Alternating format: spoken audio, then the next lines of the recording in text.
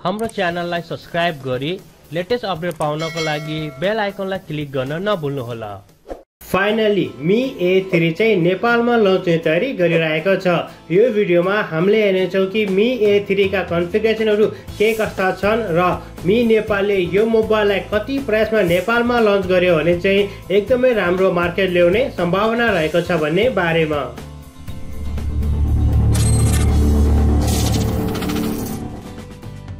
Hello and नमस्कार साथीहरू, finally यो चाहिँ कन्फर्म भइसकेको छ कि मी A3 चाहिँ चाँडै नै नेपालमा आउनेछ। मोस्ट प्रब्लली मलाई के लाग्छ भने चाहिँ फर्स्ट नभए सेकेन्ड विकसम्म चाहिँ यो नेपालमा चाहिँ आउनुपर्छ। जुन चाहिँ सेप्टेम्बरको सेकेन्ड विकसम्म चाहिँ यो मोबाइल चाहिँ नेपालमा अवश्य पनि आउनुपर्छ र मलाई आशा छ कि मी नेपालले चाहिँ यसको प्राइस पनि एकदमै राम्रो राख्नेछन् भन्ने बारेमा।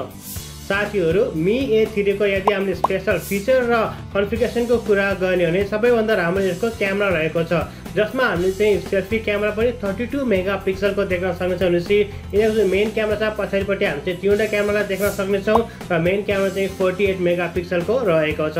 सबैभन्दा राम्रो कुरा जुन चाहिँ स्पेसली मलाई मनपर्छ मी A को जुन जति पनि मोबाइलहरू छन् त्यसमा चाहिँ यिनीहरूको अपरेटिङ सिस्टम जुन चाहिँ हामीले चाहिँ एन्ड्रोइड 1 लाई देख्नेछौँ।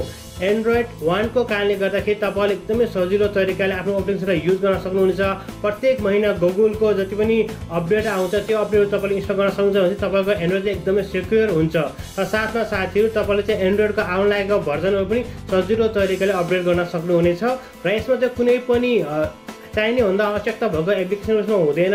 So that's a very nice होइन, एकदमै राम्रो हुन्छ। त्यहाँ बढी मात्राको एप्लिकेसनहरू हुँदैन र तपाईँको एन्ड्रोइड पनि एकदमै फास्ट हुन्छ, किनभने अरू जति पनि कम्पनीहरू छन् त्यहाँ चाहिँ एन्ड्रोइडलाई चाहिँ कस्टमाइज गरेको हुन्छ। यो चाहिँ भनिला फ्लेभर हो, एकदमै सादा, एकदमै राम्रो हुन्छ। सो यसले गर्दाखेरि हाम्रो मोबाइलले चाहिँ एकदमै राम्रोसँग पनि पर्फर्म गर्छ।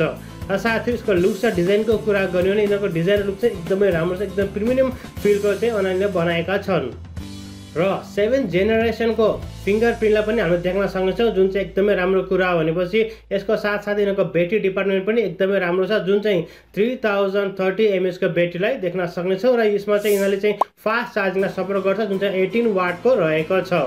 मी A3 को यदि हामीले डिस्प्लेको कुरा गर्ने भने 6.1 इन्चको AMOLED HD+ डिस्प्ले रहेको छ भनेपछि यसमा हामीले चाहिँ गोरिल्ला ग्लास 5 को प्रोटेक्सनलाई देख्न सक्नेछौँ। र साथीहरू, यो मी A3 चाहिँ फुल्ली बेजललेस चाहिँ छैन, यसमा हामीले चाहिँ वाटर ड्रप नोचलाई देख्न सक्छौँ, जसमा चाहिँ 32 मेगापिक्सलको AI सेल्फी क्यामेरा रहेको छ।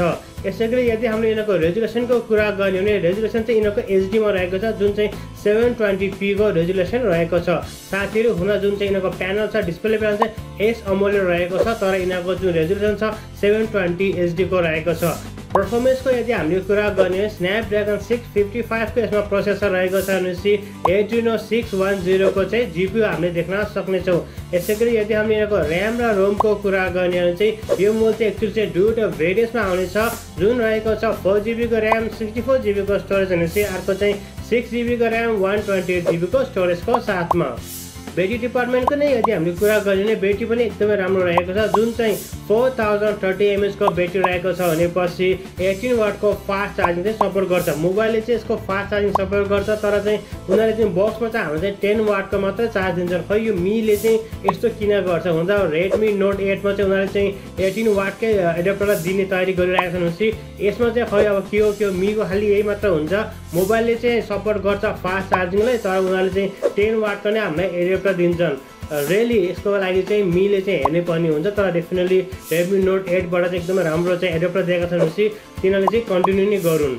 र साथीहरू, यदि हामीले यिनीहरूको क्यामेरा डिपार्टमेन्टको कुरा गर्ने भने मैले तपाईँलाई भनिसकेँ क्यामेरा चाहिँ एकदमै राम्रो रहेको छ। जुन चाहिँ यिनीहरूको मेन क्यामेरा छ त्यसमा हामीले तिनवटा क्यामेरा देख्न सक्छौँ विथ फ्ल्यास LED लाइट रहेको छ। 48 मेगापिक्सलको यिनीहरूको मेन क्यामेरा रहेको छ, जसको एपर्चर चाहिँ f1.7 को रहेको छ भने सेकेन्ड क्यामेरा चाहिँ 8 मेगापिक्सलको रहेको छ, जो वाइल्ड एङ्गल फोटोको लागि एकदमै राम्रो छ। 118 डिग्रीको चाहिँ यसले चाहिँ वाइल्ड एङ्गल फोटोलाई खिच्न सक्छ। यसैगरी साथै यदि हामीले चाहिँ सेकेन्ड क्यामेराको कुरा गर्ने 2 मेगापिक्सलको रहेको छ, डेप्थ सेन्सरको लागि युज गरिएको छ। यिनीहरूको सेल्फी क्यामेराको कुरा गर्ने भने हामीले चाहिँ 32 मेगापिक्सलको AI सेल्फी क्यामेरा देख्न सक्छौँ। र साथीहरू, यिनीहरूको मेन क्यामेराको मतले गर्दाखेरि हामीले चाहिँ 4K भिडियोलाई 30 FPS मा चाहिँ खिच्न सक्नुहुन्छ। साथीहरु यिनीहरुको सम्पूर्ण क्यामेराहरुमा चाहिँ AI टेक्नोलोजीलाई युज गरेका छन्, जसको मद्दतले गर्दाखेरि हाम्रो फोटोहरु चाहिँ एकदमै राम्रो आउँछ। यिनीहरु चाहिँ AI पोर्ट्रेट मोडलाई पनि राख्छन्, जसको मद्दतले गर्दाखेरि तपाईको भिडियोहरु चाहिँ एकदमै राम्रो आउँछ, जुन चाहिँ तपाईले पोर्ट्रेट मोडमा खिच्नुहुन्छ। र साथीहरु हामीले यसको सेल्फी क्यामेराबाट चाहिँ प्यानोरामा फोटोलाई पनि खिच्न सक्छौं, जुन चाहिँ एकदमै राम्रो कुरा हो। ओभरअल साथीहरु यदि हामीले चाहिँ Mi A3 को कुरा गर्ने हो भने चाहिँ एकदमै राम्रो रहेको छ। इन्डियामा यो मोबाइल चाहिँ अलरेडी लन्च भइसकेको छ। इन्डियामा चाहिँ उनीहरुको स्टार्टिङ छ, त्यो चाहिँ 12,999 प्राइस राखेका छन्। साथीहरु मलाई आशा छ कि नेपालमा पनि यदि यो मोबाइलको प्राइस चाहिँ 20,000 सम्म भयो भने एकदमै राम्रो तरिकाले मार्केट ल्याउने छ। साथीहरु हुन त विभिन्न मोबाइलहरु सेप्टेम्बर महिनामा आइरहेका छन्, तीमध्ये कति मोबाइलहरु चाहिँ नेपालमा पनि आउने छन्। तर पनि यदि मी कम्पनीले एकदमै राम्रो बिजनेस नेपालमा पनि चाहन्छ भनेपछि उसको चाहिँ जुन प्राइस हुन्छ एकदमै रिजनेबल हुनुपर्छ, जुन चाहिँ मलाई लाग्छ कि 20,000 भनेको चाहिँ ठिकै हो। 20,000 सम्म चाहिँ हामीले यो मोबाइललाई नेपालमा पायौं भने चाहिँ एकदमै राम्रो मार्केट ल्याउने सम्भावना रहेको छ। इन डिस्प्ले फिंगरप्रिन्टको साथमा हामीले चाहिँ फेस अनलकको सिस्टममा देख्न सक्नुहुन्छ, जुन चाहिँ IRS मा रहेको छ। त्यसको साथसाथ 3.5 mm को हेडसेट ज्याक पनि रहेको छ। यो चाहिँ फ्ल्यास प्रुफ रहेको छ। साथीहरु पानीमा तपाईले डुबाउनु हो भने चाहिँ पानी नि छिर्छ, तर हल्का फुल्का पानी परेको बेलामा तपाईको मोबाइल झ्याप्प खस्यो त्यस्तो अवस्थामा चाहिँ तपाईको यो मोबाइल चाहिँ पानी नै पस्दैन। र साथीहरु मलाई आशा तपाईहरुलाई आजको यो भिडियो मन पर्यो होला। यदि यो भिडियो सम्बन्धी कुनै सल्लाह या सुझाव भने कृपया हाम्रो कमेन्ट सेक्सनमा कमेन्ट गरिदिनुहोस्। यदि तपाईलाई यो भिडियो मन परेको खण्डमा लाइक गर्नुहोस्। तपाईले भिडियो साथीभाइसँग शेयर गर्न सक्नुहुन्छ। टेक्नोलोजी सम्बन्धी धेरै अपडेटलाई टेक्निकल च्यानल सब्स्क्राइब गरी साथमा रहेको बेल आइकनलाई क्लिक गर्न नभुल्नुहोला। तबसम्मको लागि bye bye, take care, have a great and fun time.